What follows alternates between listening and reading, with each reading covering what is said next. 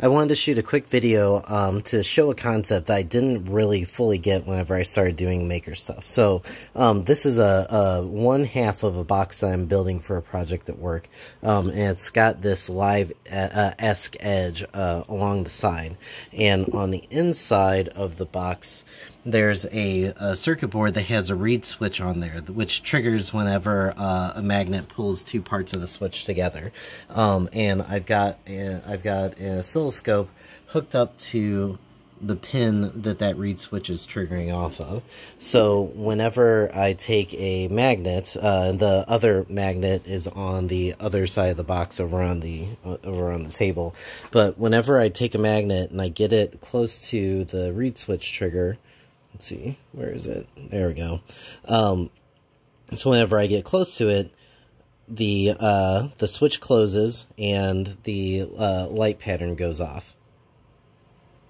So, and I have that running off of an interrupt in the code. So for the reed switch pin, I'm attaching an interrupt that will fire a handler function.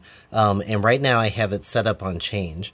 So you can have this trigger on change, which is the signal changing from high to low. Either one will trigger it. Or you can have it set up for a rising edge or a falling edge. And I got rising edge and falling edge like from reading tutorials and like looking at pictures and stuff. But with this oscilloscope, it's really nice to be able to see the actual, like, the edge that they're talking about. So this is a 5-volt signal coming through right now. Actually, sorry, it's a 3.3 volt signal coming through, and it's high because I have a pull-up resistor on the reed switch pin. So it's pulled, by default, it's pulled up to the 3.3 volts. And if I grab my test magnet and trip the reed switch, we see the voltage fall to 0, or to ground. So that edge coming up is the rising edge of the signal, going from ground up to 3.3 volts. And this, let's see, and this edge got masked out by one of the lines. That edge coming down is the falling edge. So really right now it's triggering on both, like both rising and falling.